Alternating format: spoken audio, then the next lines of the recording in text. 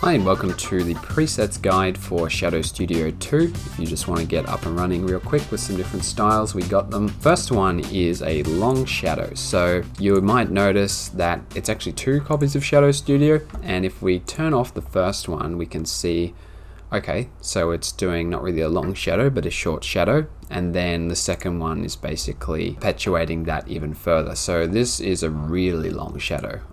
Combining two copies is just a more computationally efficient way to get a really long shadow. And you'll notice that if you move the top one, the bottom one is linked via expressions and will mimic it. I've got a 1080 comp here, so if we drag that, you'll see it's a really long shadow. No worries there. Our second preset is a long soft shadow. However, long shadows and soft shadows are both computationally expensive, and this preset combines the two of them, so it is quite slow. You can probably get away with lowering the resolution a bit.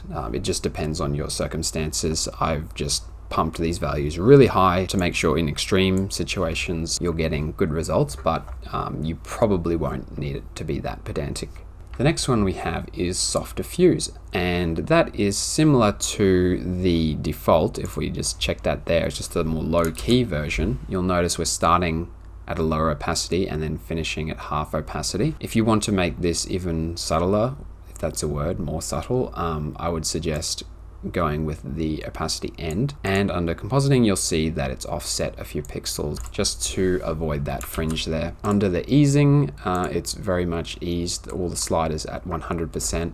You can play around and get some different looking results with that. And for our last one, it is called stroke fine detail. So if we apply it to solid fill text, you might be wondering, this looks like garbage, and you'd be right, it does look really bad.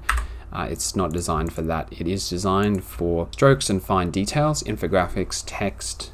So we apply that here. You'll see that it's sort of like creating this offset look where we've got the text sitting in front, and then there's a light source and the shadow is being projected onto a wall, and it's quite distant. So you may want to lower the distance, just depending, up to you. It's very fine detail, so we've got the settings on high. The opacity start is 0, so that's sort of what is creating the offset look, because the shadows samples start at 0 and then end up being more visible as they go along. If we were to have some opacity at the start, you would notice that this gets pretty ugly pretty quick. So those are the presets we have now. Hopefully we'll be adding some more in the future. If you have a preset that you like, please submit it to us, because we'd love to include it in these user presets. I'm sure you can come up with some cool looking styles, because there's so many settings in Shadow Studio to really get nitty gritty and get some crazy looking results.